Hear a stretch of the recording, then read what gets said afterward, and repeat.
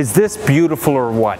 Of course it's beautiful. It's a freaking Ferrari, for God's sake. Specifically, it's a 1965 330 GT 2+2. Right now you could buy it for $350,000, $400,000. A perfect example like this, maybe $500,000.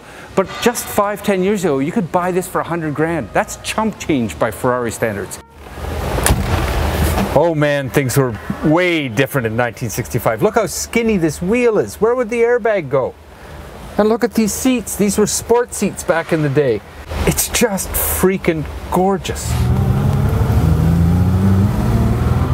Oh, the gearbox is nice. These are fairly crude disc brakes, but you really notice the difference in these and drums. Once you get going, it's not too much. It's at low speeds where you, not only do you need more effort, you need like 2 or 3 turns to make the turn,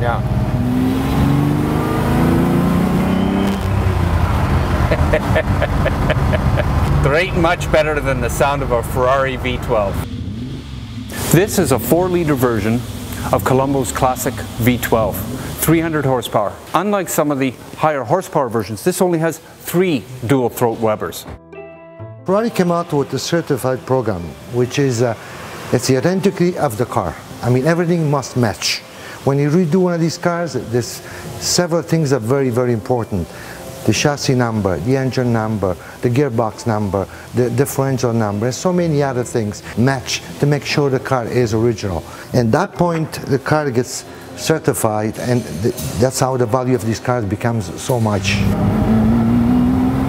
Just because it's not a lithe 2-seater like a 250 GTO doesn't mean it's not absolutely wonderful to drive. In fact, this is one of the highlights of my driving experience. I'm David Booth for Driving.ca.